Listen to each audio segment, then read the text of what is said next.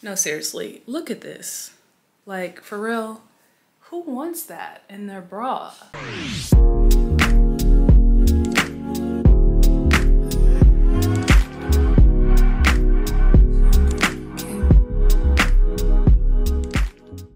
Hello. How are you? It's been so long. I'm just refreshing my hair. This is a wash and go that I did I did it Friday and today's Monday, so however many days that is. I have the Pattern Beauty Hydrating Mist and then an oldie but a goodie, the Camille Rose Curl Love Moisture Milk.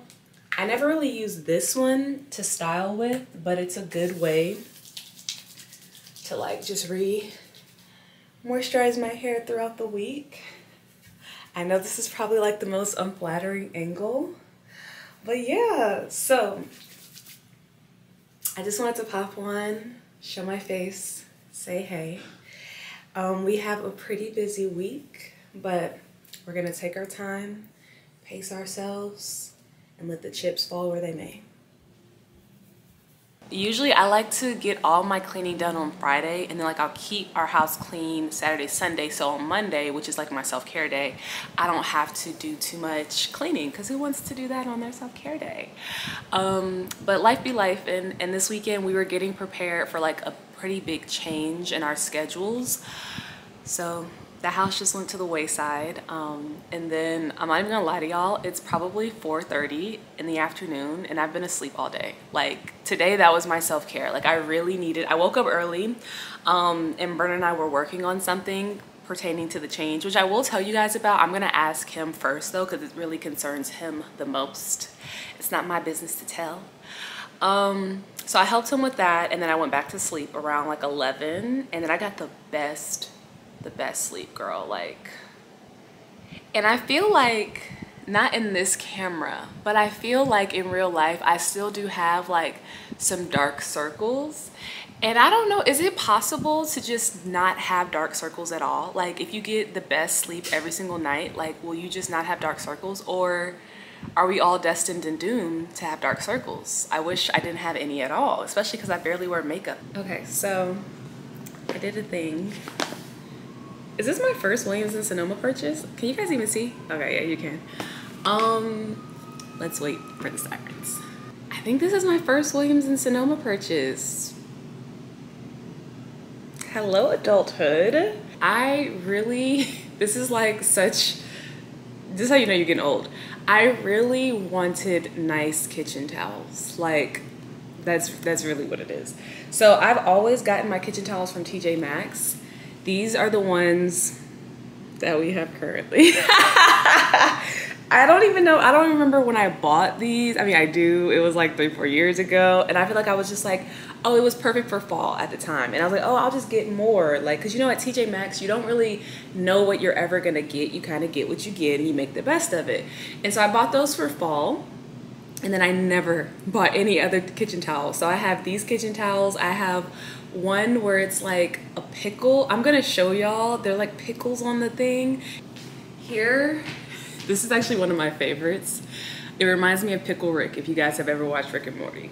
So, but yeah, these are our hand towels, y'all. And I was like, okay, this does not fit the vibe. Like, in here, we have a theme going. I've never really had like an aesthetic in my home. It's kind of just been like, whatever. So I was like, we gotta step it up. Let me show you guys what I got, because I wanted to get the right ones. I actually haven't even opened these yet.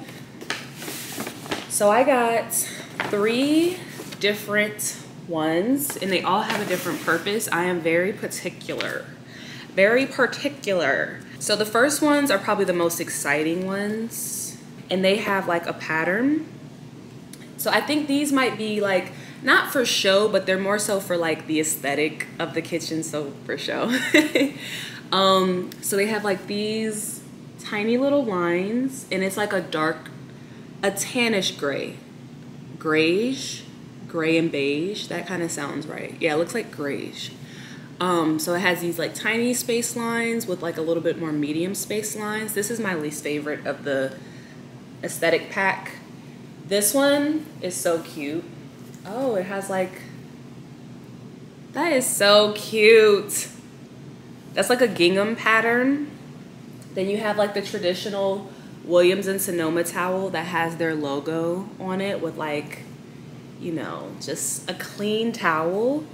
And then I think I also like this one. Do I like this one? This is like kind of regular, just a nice to have. And these kind of feel a bit hard. So I didn't realize that they were gonna be hard. That's why they're gonna be aesthetic towels, because I don't really wanna wipe my hands on this. But I do like to have towels to like dry your hands off with after you wash your hands. I try to like minimize paper towel consumption as much as possible. So for the hand towels, they're going to be the super absorbent waffle kitchen towels, and these are all 30 inches by 20 inches. And this is what the waffle looks like. And I really like this. It's like thick, it's softer on your hands, and yeah, it's absorbent. I got 4 of those. And then this next one is actually for the dishes. So we basically either we hand wash dishes and put them in the dishwasher to dry, or we like put them on the counter on top of a kitchen towel. So these, ooh, these are soft. I like these. These are the extra large flour sack ones. So these are actually 38 by 32. Yeah, I was right. Look at me. That's how you know I was researching them. I like this. So this, I feel like I would like layer 2. This is humongous. Oh my gosh. Well, this is actually way bigger than I was expecting. I don't even think I need to layer 2. I probably could just like fold it in half. Holy crap, that's big. Like, I can't even show you how big that is.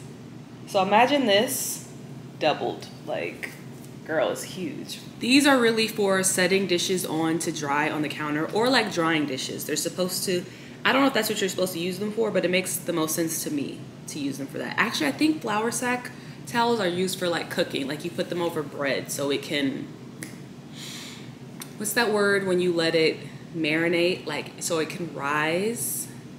Oh, they talk about it on the British baking show so much. I'm gonna be so mad. You have to let it, you put it in the drawer, prove, ha ha ha. You have to let it prove the bread. I think you use this for that too. But this one feels really, really good. It's breathable, it's thin, I like it. So before I can use these, I have to wash them, and I need to just go ahead and stick them in the washer.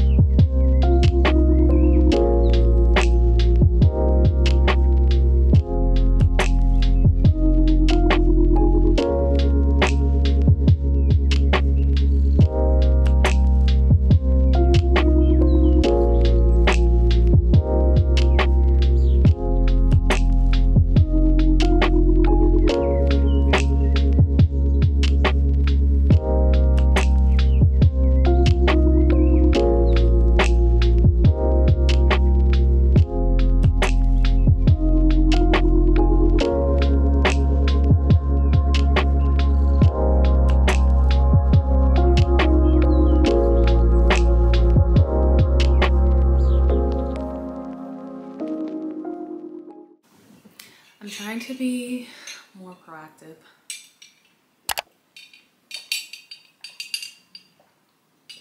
About drinking water. I don't know what happened. I used to love drinking water, and then I stopped. But okay. So it's the next day. I'm feeling kind of tired, but I have a Skims haul for you guys. Okay.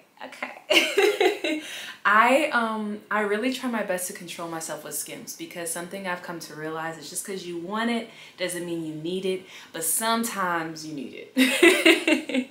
I don't think I needed this at all, but I really wanted it.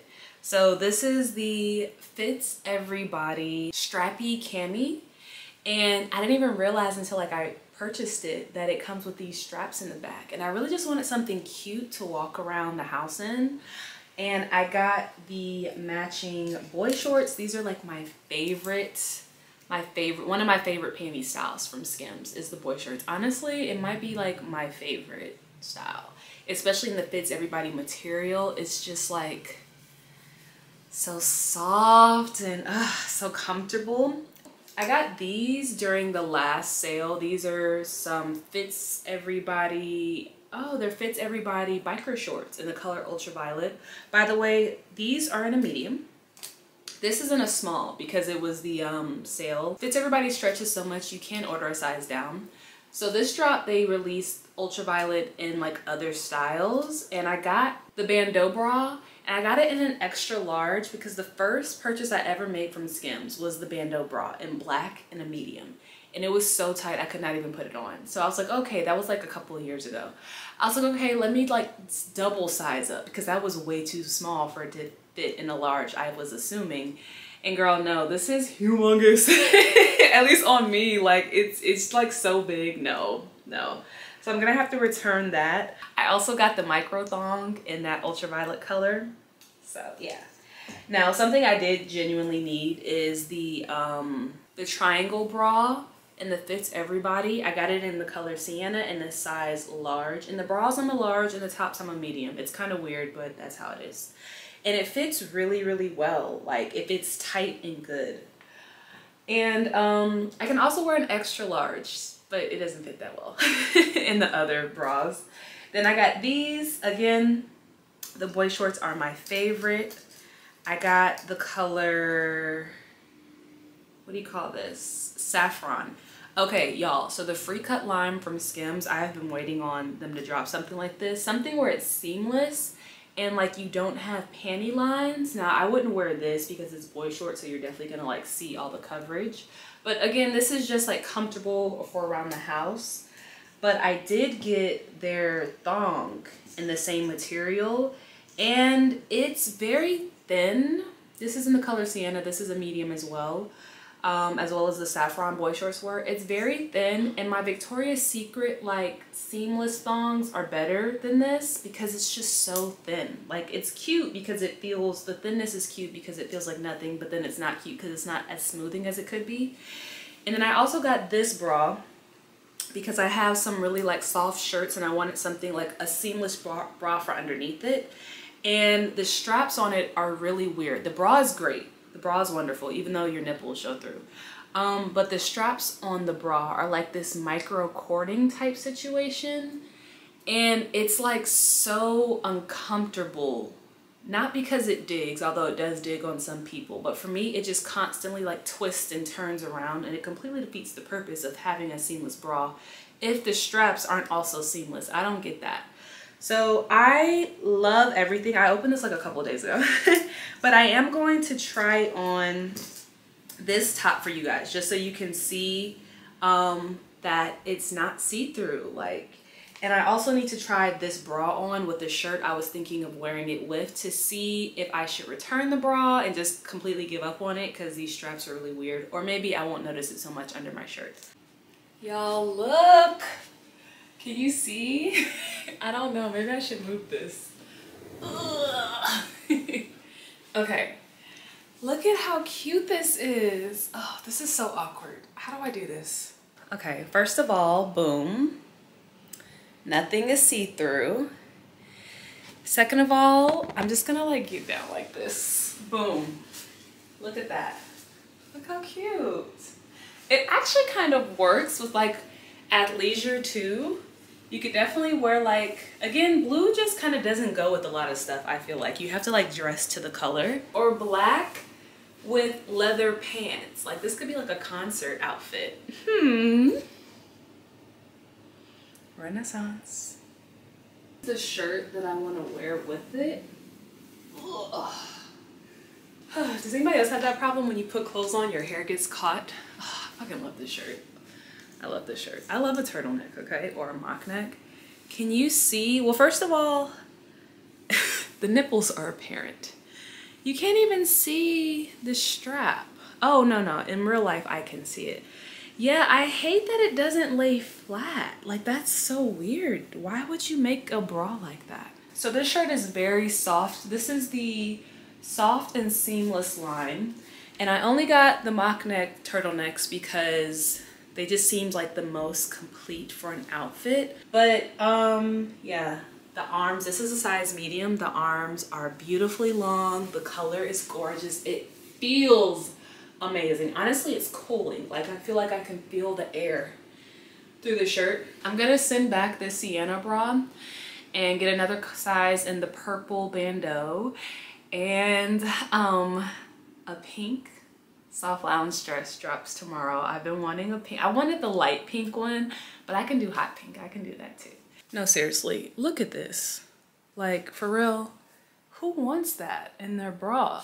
Okay, so as awkward as this feels to me, I don't know, yeah, it's kind of awkward. This is the only angle that I have right now, and I am about to blow dry my hair. So I don't think I told you guys, but we are going to get, well, I'm going to get my hair trimmed. So yeah, we have to get prepared for that, and I will be using my red air. So if you guys haven't seen my how to bounce back from neglecting your hair video, I basically walk you through my blow dry routine, and I highly recommend checking that video out because it's going to give you like full details on my red hair review. But we're really about to put the red hair to the test today because I have an appointment at 3:30. It's currently 1:11. Ashe. So that's, I want to be out of here by 2:30. I want to give myself some time to get there. Now first I'm going to take my Kenra blow dry spray. Just kidding. No, I'm not. See, doing it all funky because I'm on camera. I'm going to take my Curl Origin hydrating curl spray. What little I have left of it, honestly. Do I have another one? Ooh, I don't. Okay. So, just run that through the hair. When I blow dry my hair, I really try to keep the moisture light but effective. So I use products that I know really agree with my hair. So now I'm going to take this Curl Hydrating Leave-In Conditioner from Curl Origin. This is so weird. I'm literally talking to my reflection. Like, what? And I deep conditioned with the Briogeo. Girl, when will I ever learn how to say this? And I deep conditioned with the Briogeo Don't Despair Repair Mask. So I got a little protein treatment in. Yeah, that was actually like a good amount of leave-in. My hair does not like combs, but of course for this I have to comb it. Typically I like to brush it. Okay. Okay, it's working. But yeah, girl, my hair does not like a comb. Whoa, look at this. Love.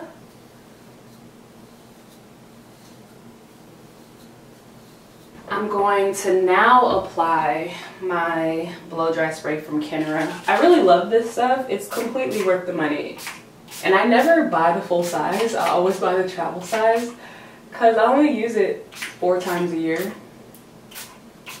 So I think I've probably had this one for, I don't know, maybe like a year.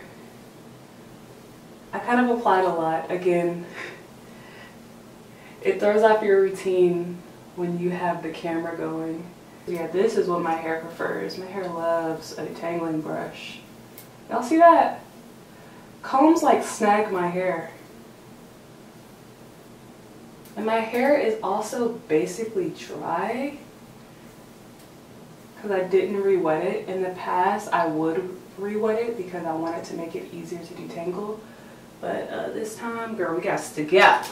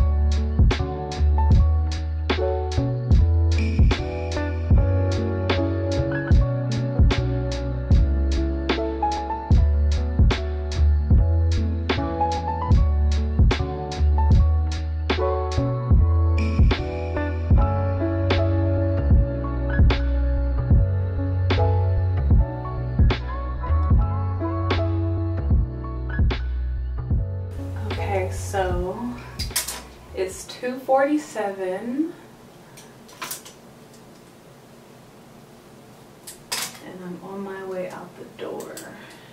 How I'm going to keep my hair straight because it's pretty humid is I'm going to put a little bit of the Pattern Beauty argan oil in my hair, like literally 1 drop. Literally a drop. Let's see. Alright, boom. 1 drop. And just run that over the ends.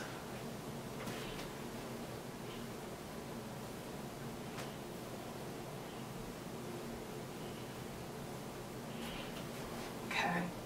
To kind of help with it reverting back. And then I'm going to clip my hair back. Girl, my hair's gonna get too long to do this at some point. I don't know what I'm gonna do then. Is that better? Yeah. Okay, cool. Let me go get my scarf. Then I'm gonna tie it down because, like I said, it was raining, like torrential downpour. Actually, let me make this scarf bigger. I want to cover my ends completely with my scarf. And I'll probably take this off like before I go in the salon, but just for now, it'll make me feel better. Because it's still, oh, it didn't even work. Okay, what else? I tried to cover the ends. But yeah, it'll just make me feel better.